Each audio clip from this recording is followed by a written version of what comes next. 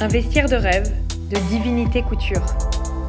Plissé, tressage, couleurs poudrées, incrustations et plumes, dans la grande tradition maison.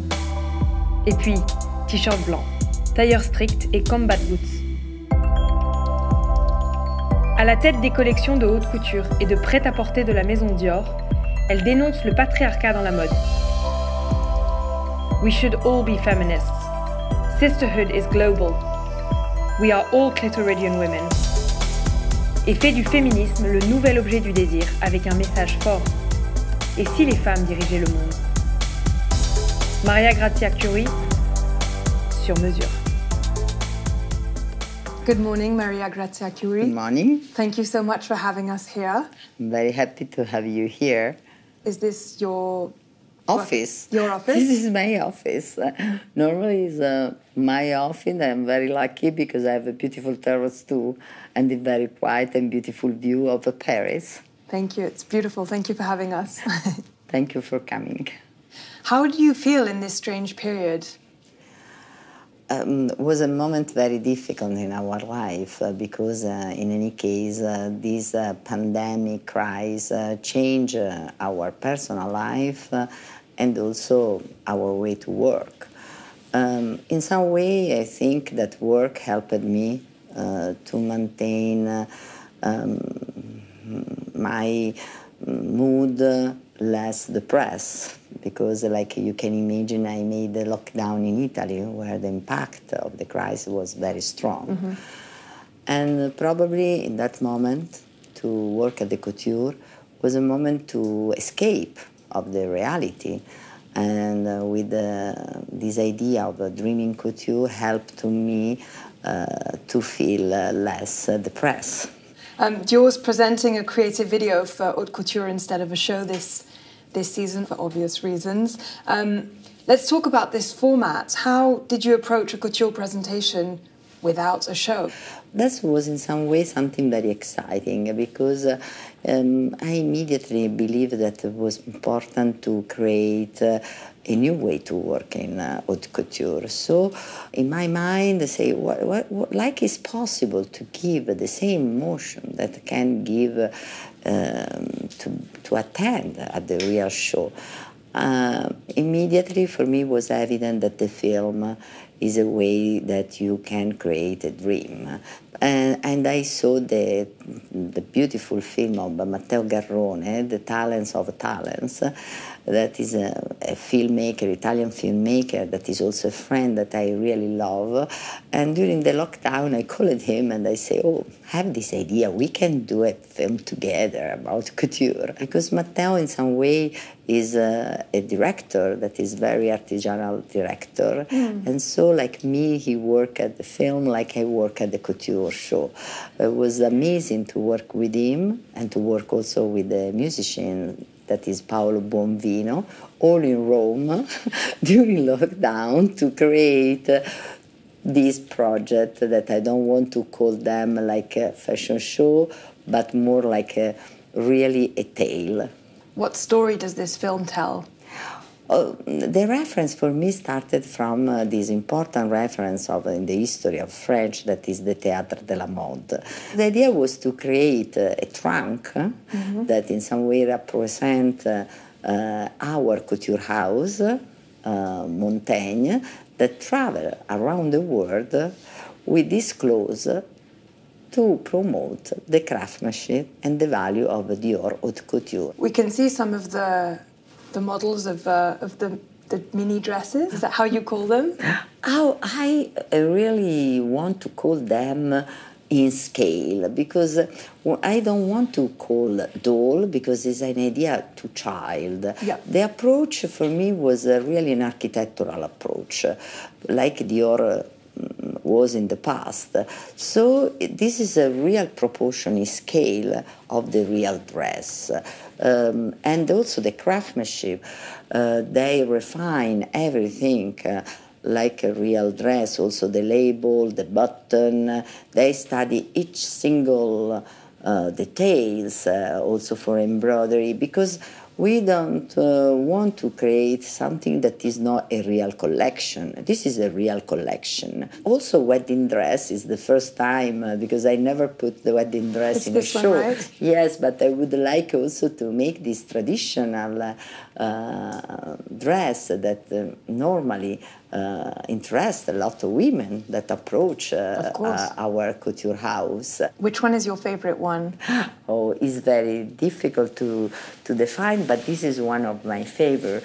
I really love this big gown because also this could be for a wedding dress, but as this material that is really a toile, super light, that remember me also the toile that we normally use for to make the prototype. I love to work with this kind of craftsmanship, and also the drapé on the corset, and also to use this idea to fringe the textile. So this is one of my favorite. I think the women that wear haute couture are going to want a miniature version, a scale version. Oh, I was so excited when I did the collection that I would like never finish to do it, but also the atelier, because we enjoy all together to realize this collection. Maybe you have to do it again. Why not? It might become a Dior tradition. And I think that give all has a big hope for the future, that also with this limitation to invent a new way to work, I think was very helpful for all the team. You've been Dior's creative director since July 2016, and you are the first woman to hold this position. From the very beginning, you develop collaborations with feminist intellectuals and artists. What are some of the components of this female gaze? I know it's something that means a lot to you. I believe the women are more inclusive. That's the real difference, and less obsessed with power. I think personally that they want more to share with other people, to have a dialogue with other people, and also a good capacity to listen to others. I really believe in this collaboration. I want to thank you, Dior, that support me in this process to create not only a female gaze, but probably a female community to help other talents in a different category, photographer, to express themselves and to help them to realize their project. I was super happy when I arrived in Dior to call all women photographers for Dior campaign, because I think women has different approach. They consider women like a subject, not like an object. I think that the women has to start to see themselves between with their eye. This dialogue helped me to improve my culture, to know other point of view, people that come from other background, because we are not to forget that my background is Italian, this company is French, but at the end we are a global company, we are a global brand. I think that we are working all in the same direction. I am very happy that all the system want to change, but in some way not easy. There are a lot of stereotyped ideas in our mind. We have to try to open our mind to understand more. And that is necessary also a good background and academic background, because sometimes I see that the intolerance comes from ignorance, and education is very important. So probably we have to open the new generation. I hope that the access to education can help to change the think, because only in this way we can change the world, not only fashion. And fashion can have a message, it can be political. Yes, fashion is very popular. Fashion is pop, fashion attracts a lot of people, so I think could be a good media. What about Paris? As an Italian living here and working obviously in one of the most prestigious French houses in the world, what's it like to be I love Paris. So interesting. It's like to discover a new city because I went in Paris very often before, but it's not the same thing to live here. So I'm a very curious person, so I would like to know everything about the French culture, everything about this city. The city is beautiful. There are a lot of exhibitions. That is very exciting. Now that they are closed, I'm so sad because I spend a lot of time to visit all the exhibitions. It's so international. But at the same time, I discover also more my Italian background. Because when you, also that I'm very privileged, in any case, I change my style of life in Paris. And so in some way you understand also your rule. What makes you Italian? Yes, yeah. How much I'm Italian. I discovered that I'm so Italian more in Paris than before, honestly. It's funny you say that. I have the same feeling. I live in London and I feel like when I'm in London, I'm very French. Yes, it's strange, but when you go in another country, you discover more about yourself. That helped me a lot. What's different between the Italians and the French then? Something that really stands out to you? The first thing that French are more formal, Italian are completely informal people, and probably because we are Mediterranean. So, in any case, French is the north. We are in the south. I'm in Rome, much more south. So, and the approach is completely different. But at the same time, I think that we can have a very fantastic dialogue. Very true.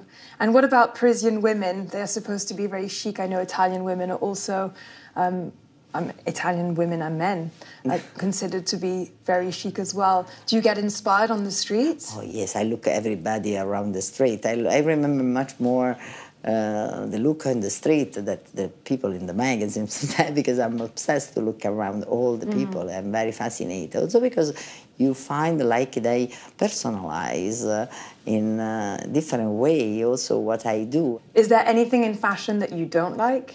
It's a very difficult question. Fashion is my passion. I really start to work in fashion because in my idea is an expression of a freedom. I started to work in fashion when I was very young, when I was only 22 years old. So at the time, fashion was not the same thing that it is now, that is a big industrial. And the company was more small, more familiar, and also the guys that worked, I remember me with my other colleague to work in fashion was really a way to, like a new startup, something completely unknown. This kind of energy, I think, we have to maintain. We are not to forget that we are artisan, that we are dreaming, dreamer. And that's exactly what haute couture is. Yes, absolutely. Like but I want to maintain also in pret-à-porter, in all the category. Yeah. I want to be excited every day I come to the office, and I want to realize something new with a creative way, to discover a new craftsmanship. I think this is the beauty of fashion. That's such a beautiful message. I would think that with all our guests, we've asked them to show us an object, something that means something to them, something personal to do with the new collection. Oh, it's so difficult, but I want to show this because I think it's just a little bit crazy. This intarsia between the different material in a double cashmere, and like also inside is super clean, is a coat, and I really love that also this jacket we can open, and everything is super real, and also like the jacket that is in double. I think that is evident the passion and the love of the atelier to realize all these clothes. I'm really happy that this project maintain the dream, but at the same time is really for real women. It's incredible. Thank you so much. Thank you.